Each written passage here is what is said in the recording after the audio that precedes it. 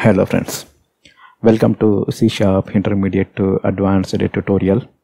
Now we are starting a new subseries, C# Reflection, Get Type Information.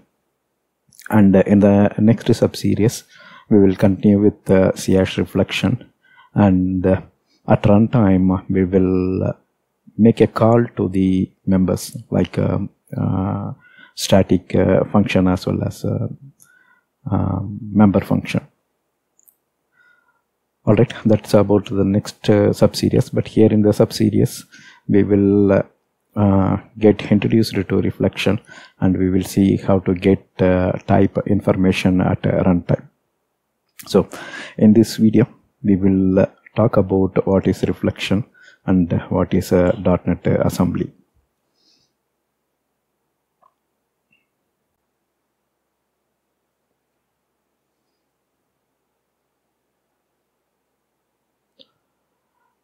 An assembly in .NET is a compiled code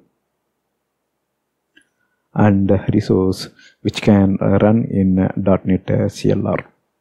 So in old days we compile a code and we will create executable. Here we call the binary. The binary can be DLL or exe. We call that as an assembly. So it's a compiled code and the compiled code output. So that's what called assembly. So the assembly also includes a resource as well. Say resource in the sense if you package images, audio file, those are all called resources. So everything which is compiled into a unit is called assembly. An assembly can be built as an executable, or it can be a DLL. So if you create class library project, it will deliver a DLL output, and if you create a Windows application or console application, that will deliver a executable file, exe file. So both are seen as an assembly. With .NET Reflection, you can read assembly and bypart it. So let's say you have a DLL. A DLL contains 3 class ABC, and each class contains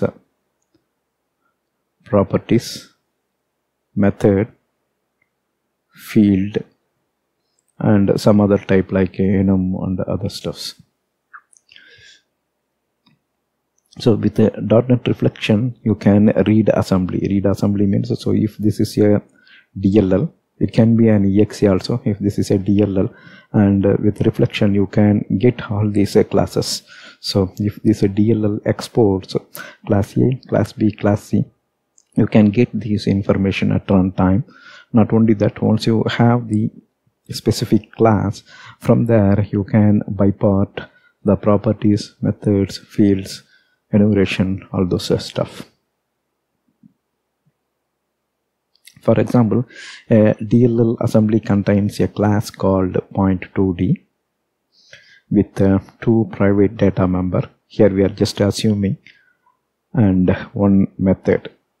So you can imagine the DLL which has a class called point2d, and point2d class contains 2 private data member and 1 method. At runtime, via reflection, we can get the following information. That means at runtime, you can get point2d class. That means you can get the class name. You can get both the data members, since it has 2 private data. This is wrong. So you cannot get private members as part of assembly. So it can be a public one. So it's publicly exposed, so you can get both the public data members. When you get data member, you can get its name as well as a type. That means the data member's name and type. Say for example, if point2d contains 2 integer data member into x, int y. At runtime you can get name is x and y, that's the two data member, and type, both are integer type. Similarly, you can get the method information. When we say method information, we can get the method name, it's a return type, argument name, as well as the type of the argument. So all those information you can get at runtime. So here we just shown you two data member method. You can also get the properties and the other types. What are all the types the point2d class contains? You can get all the information using the reflection.